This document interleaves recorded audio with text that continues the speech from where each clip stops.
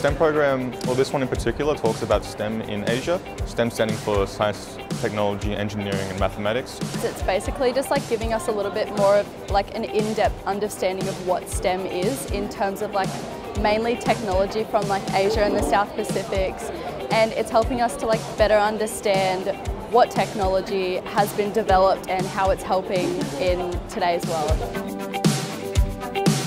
So this whole idea of how do we connect young people to their understandings of the contemporary world of Asia is one way in which we see STEM being a great connector, because those countries in Asia are huge in terms of how they're influencing the STEM world, and this forum is an opportunity for young people to wrestle with that, understand it, and then come up with their own ideas about how are they going to try and change it for their future.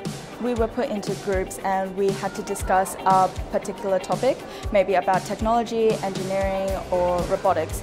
But we were given countries such as Japan, China, South Korea and Australia. So we had to research stuff like maybe what they've done, what they're known for. So for example, Japan is known for robotics. Our education has seen a radical shift in recent years away from content knowledge towards skills, and around those skills we're starting to understand what it is to be a globally aware, globally connected citizen, because our world is shrinking, and as our world shrinks we need to be able to connect to each other, and those global competence skills are essential to equipping us to be able to do that. This program has made me want to go more into STEM. I didn't know much about the robotic industry in Asia.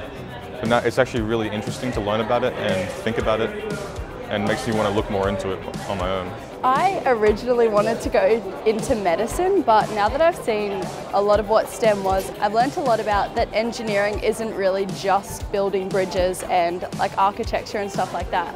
I learned that it's like a lot more diverse and there's so many different pathways, and I kind of am looking towards that now because it sounds pretty cool.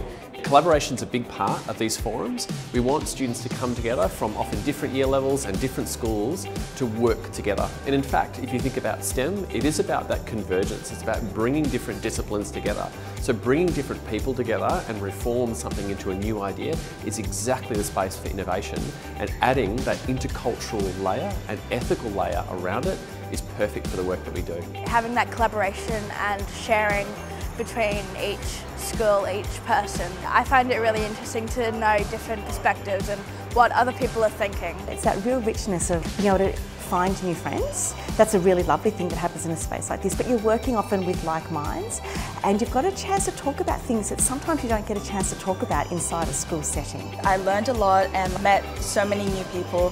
It is a really nice experience, and would definitely recommend people for the future to have this opportunity to discover more about STEM.